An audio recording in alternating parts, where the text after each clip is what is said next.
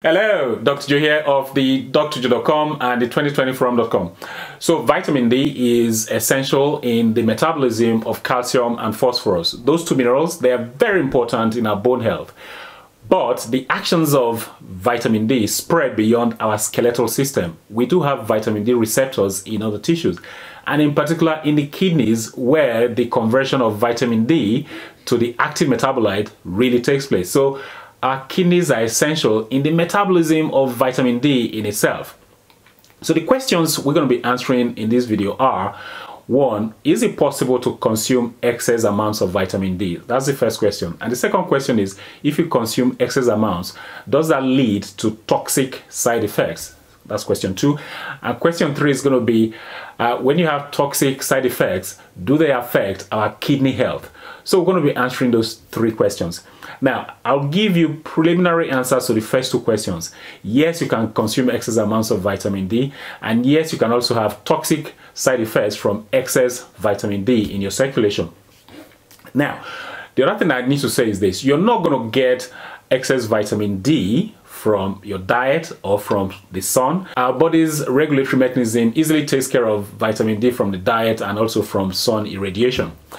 So with that being the case, where do you get the excess vitamin D from? Well, it's got to be from one source, isn't it? It's got to be from vitamin D supplements. So vitamin D supplementation is something we need to be careful about. So with that said, let's have a look at some of those side effects that can arise from excess vitamin D and see whether our kidney health will be affected as well. So let's have a look at some of those symptoms. Here's what you can expect from vitamin D toxicity. Okay, you may or may not experience all of these symptoms, but you may experience some of them. So let's go. Poor appetite is one. Okay, nausea and vomiting. Constipation. Okay, you could get really constipated. In the same vein, you could also end up with diarrhea. So constipation or diarrhea. Drowsiness. So you feel really sleepy during the day. Continuous headaches that are really unexplained. Okay, continuous headaches. So those are the early stage symptoms of vitamin D toxicity. So what can you expect later on? So here we go. Irregular heartbeat, frequent urination, especially at night. So you end up going to the bathroom several times at night. Excessive thirst. General weakness. Okay, general weakness. Nervousness. So you get really excitable easily. Itching. And this is a problem that is the result of the high levels of calcium and phosphorus in the body. It leads to itching, which can be really disturbing and disabling. Muscle and joint pains are other symptoms that you may experience. Another big one. So this one I'm going to be talking about targets a particular organ, and that is the kidney. So you end up with kidney stones. And these stones are usually made from calcium, because you've got excessive calcium circulating in the body because you've got very high levels of vitamin D. And then ultimately, this could lead to kidney failure. So these are some of the symptoms that you can expect from excessive intake of vitamin D from supplements. One more toxic side effect of excess vitamin D in circulation is bone loss. Yes, bone loss. I know this sounds counterintuitive because you sort of think, well, you got high levels of calcium, high levels of vitamin D in circulation. Why would you be losing bone? Well, you can. And the theory behind this is the high levels of vitamin D and calcium leads to low levels of vitamin K2. And you need vitamin K2 for bone remodeling. Vitamin K2 takes calcium from all the wrong places and deposits it in the bone where it is needed. In the absence of adequate amounts of vitamin K2, then your body will begin to mobilize calcium from the bones, and that will lead to bone loss. So yeah, that's one of the toxic side effects of excess vitamin D in circulation. So let's look at some of the real world cases. We want to look at some of the case series regarding excess vitamin D. You're going to find this interesting. Let's have a look. Let's look at a couple of cases in the medical literature. In fact, there are quite a lot. I've only handpicked a few just to illustrate my point. And the first one here was published in Clinical Endocrinology Journal, titled Vitamin D Toxicity Resulting from Overzealous Correction of Vitamin D Deficiency. And is a case series that ran between January 2011 to January 2013, with some of the symptoms being life-threatening. What did they find? Well, they identified 16 patients with vitamin D toxicity in this series, and some of the symptoms included nausea, vomiting, altered consciousness level, constipation, inflammation of the pancreas, acute kidney injury. This is the one that really interests us here, acute kidney injury. And of course, weight loss was also identified. Next is another that was published in Oman Medical Journal titled Vitamin D Toxicity in Adults, a case series from an area with endemic low vitamin D problem.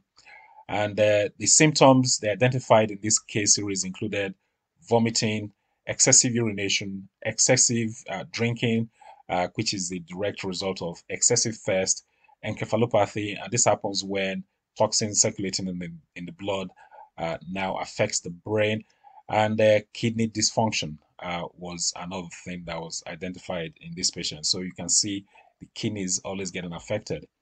Another case series here published in Clinical Nephrology titled The Other Side of Vitamin D Therapy, a case series of acute kidney injury due to malpractice-related vitamin D intoxication. So as you can tell here, these are some of the cases that are the direct result of doctor's error, where doctors are trying to correct low vitamin D levels and then they end up overdoing it. They go over the top. In this particular series, the patients presented with high levels of calcium, and of course, acute kidney injury was also identified in these cases. Next is one that was published in the New England Journal of Medicine, and is titled Dietary Supplement-Induced Vitamin D Intoxication. And this case was picked up by the FDA. And when the FDA analyzed some of the products, the FDA found that in each serving size of 6 capsules, it revealed 186,906 international units of vitamin D3, which is 90 times the recommended dose. So this one was a direct result of a manufacturer's error, where they overloaded each capsule with excessive levels of vitamin D, whereas these ones are the results of doctor's error. This other one here is the result of a manufacturer's error. So, but either way, all of these patients ended up with vitamin D toxicity. So as you can see there, our kidney health does get affected by excessive levels of vitamin D in our circulation.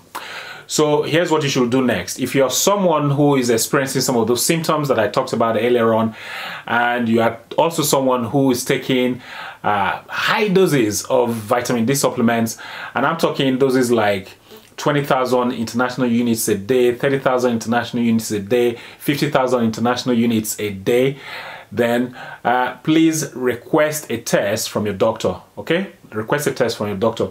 And if the test results come back and you're getting levels like 100 nanograms per mil, or certainly levels of 150 nanograms per mil and above, then you may need to apply the brakes, but because it is very likely your symptoms are probably related to the vitamin D that you're taking, the vitamin D supplements.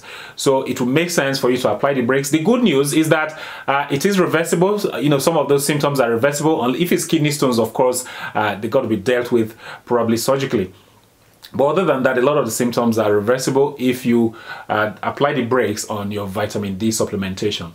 So there we go. Hopefully you got some value from this video. If you did, please give the video a thumbs up. Please like the video. And also please share this video with your friends, family, and colleagues. If you haven't joined us yet at the 2020 forum, please join us there. If you got any questions, any comments regarding this video, please go ahead, leave your comments down below. Let me know if you are someone who's actually taking high levels of vitamin D supplements. I know I've encouraged you guys to be using vitamin D, but I also want to know how much you're taking daily. It will be interesting, so please let me know how much vitamin D, what your supplement dose is saying. Let me know in the comment section, please. I think that's about it. Oh, there should be 2 videos on your screen now.